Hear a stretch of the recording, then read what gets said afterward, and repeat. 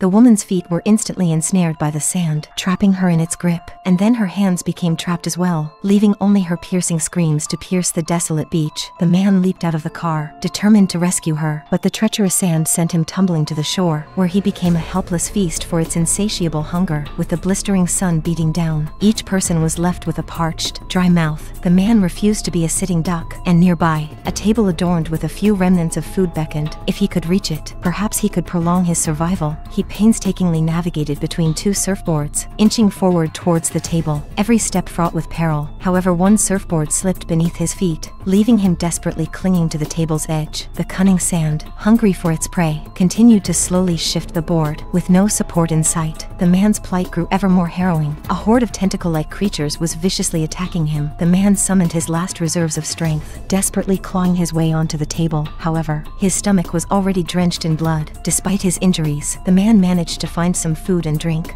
He began violently vomiting, and in the next second, his stomach erupted with grotesque blisters of varying sizes. At that moment, the overweight man recalled that last night he had stashed everyone's cell phones together in the trunk. The woman decided to take a risk. Standing on the bumper, she used a key to pry open the trunk. After several attempts, the woman successfully managed to stand on the bumper as well and inserted the key, unlocking the trunk. However, she lost her footing, and her fingers became trapped in the trunk. Just then, a police car happened to pass by the beach. Relief washed over the others as they excitedly shouted and screamed, afraid that the police officer would pass them by without noticing.